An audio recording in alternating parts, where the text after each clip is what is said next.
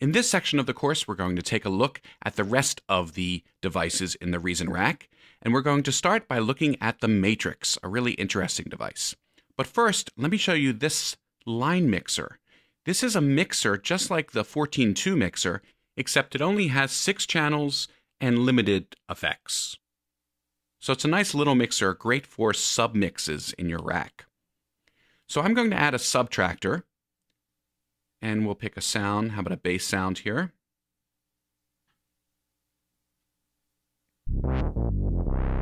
Perfect.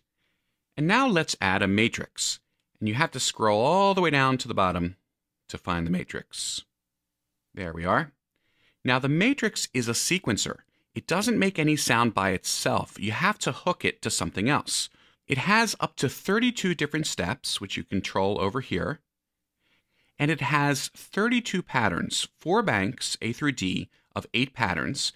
And just like the ReDrum or the Dr. Octarex, you can switch among these patterns from your sequencer or just by clicking on them.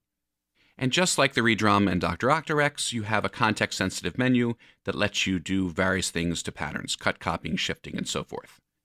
Now the matrix sends 3 types of information: note CV, gate CV, and curve CV. Note CV is usually used for pitch information. We just draw in pitches just by clicking on a block.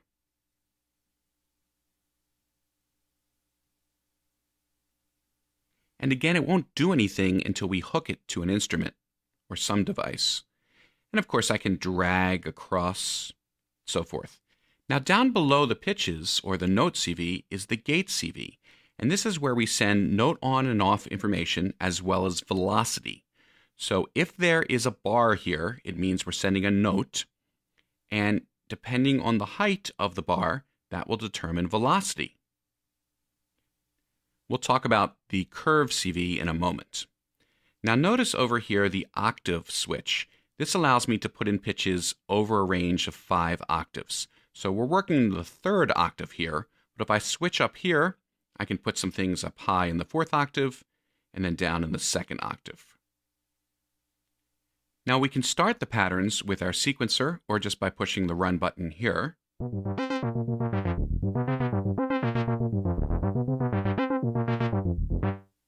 And you can hear it played back our subtractor. Well, we didn't do anything. The matrix was auto-routed to the subtractor when we added it. The gate CV went to the gate input, and the note CV went to the CV input of the subtractor. Both of these need to be wired up, otherwise we won't send both parts of the MIDI information, the note as well as the note on and velocity.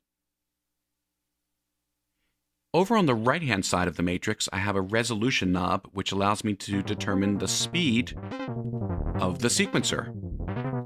And of course it's synced to tempo.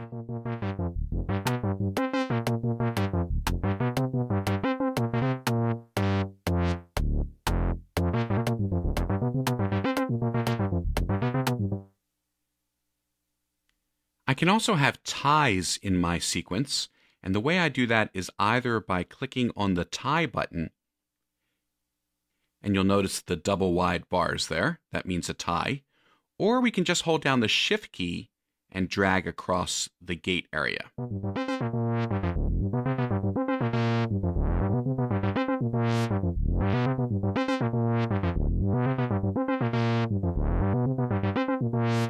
Now the switch at the top lets me toggle between the note CV, or keys, and the curve CV.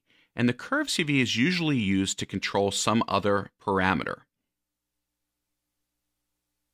I can drag in a curve and wire it to some parameter of an instrument. So let's drag that in now. And we'll take the curve CV and wire it to the filter frequency of my subtractor. Now this knob determines how much influence my input will have over the filter frequency. If I have it set all the way to 0, then the matrix won't influence filter frequency at all. So we'll set it to about here, so it's quite a bit of influence. And let's listen to our sequence.